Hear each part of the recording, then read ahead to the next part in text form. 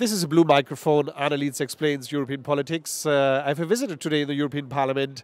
This is Ditty from Fashion Revolution from London. Hi, Sarah. Oh, hi. Pleasure to be here. So nice to have you been here as well. You've been working in the European Parliament. Where are you now and what do you work for? What is Fashion Revolution? Absolutely. I am Sarah. I'm the head of policy for Fashion Revolution. We are a global movement calling for greater transparency in the fashion industry. We are working towards a fashion industry that is cleaner, safer, fairer for workers across the entire supply chain and for consumers as well. I met you when I was working on the supply chain on garment. And what happened is that we are working on a resolution now, the European Parliament, which is going to be brought into the Parliament for vote tomorrow. And we would like to have a better supply chain, a fair supply chain.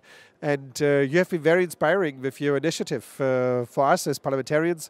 And we have been using one of your signs very often. It says, "Who made my clothes?" So what is it all about and how does it work and how are the responses? Absolutely. So at the moment, the fashion industry remains to be exploitative towards people and environmentally damaging, and that's something that we really want to change, and we believe that greater transparency is the first step towards achieving that change.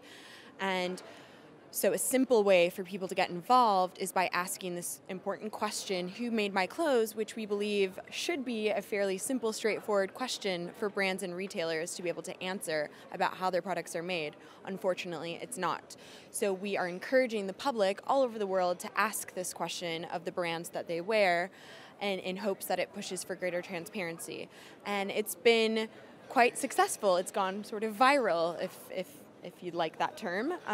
Last year, our hashtag Who Made My Clothes on social media garnered 156 million impressions. That's amazing. With like thousands of events happening all over the world to discuss the issues during Fashion Revolution Week, which is happening now. And yeah, we're just really excited to see the conversation sparked so widely. It is very important to have that. 4 years ago, Rana Plaza happened. Over 1,100 people died. But you have this kind of accidents all over the world again and again. So we work on that together. And for example, my clothing I'm wearing has been done also by an NGO. It's called Fair Wear Foundation, where you can look at the supply chain. And so it's possible. It's difficult to get clothing. How do you announce that to people, how to get better clothing? Where should they go shopping?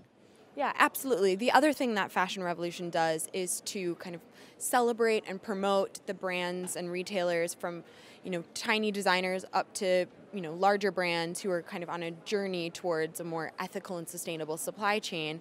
And so we encourage people to shop, instead of always just buying the easy option, do a little bit of extra research online. It makes it easy. Shop from independent brands who are working in a sustainable way, perhaps buy secondhand clothing. And if all else fails, just ask the brand, who made my clothes, under what conditions. I want you to know that it's important that I care about the people who made my clothes and that I want them to be paid fairly and work in adequate conditions. And we believe that brands listen to that. That's what we've experienced, also visiting brands. So please follow the European debate and also look at the website on fashionrevolution.org. Who made my clothes? Get this printed out and make a picture today or tomorrow and send it in. So thank you so much for being here and hope to see you soon again. Thank you so much, Arne. Okay.